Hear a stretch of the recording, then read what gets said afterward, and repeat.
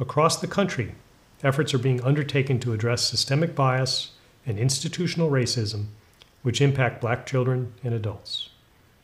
It should be clear to all in our nation there's much work to do if we're to create a just and equitable society. Los Angeles Unified must take action and be part of the solution. School police are not part of Los Angeles Police Department, the LA County Sheriff's Department, or any of the 13 other municipal law enforcement agencies in the communities we serve. They're trained differently, and their role is different.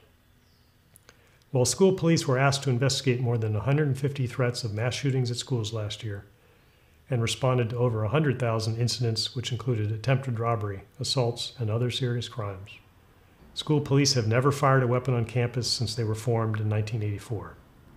They counsel and mentor students and help de-escalate incidents on campus.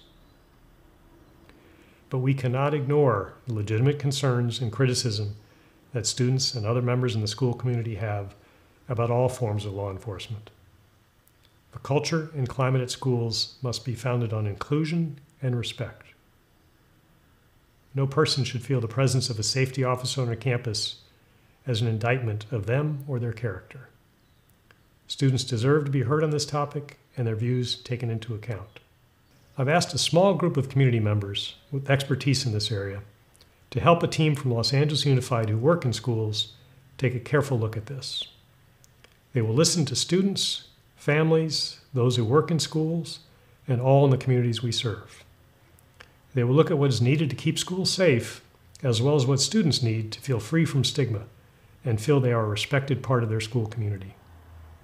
They will ask hard and uncomfortable questions and come up with concrete recommendations.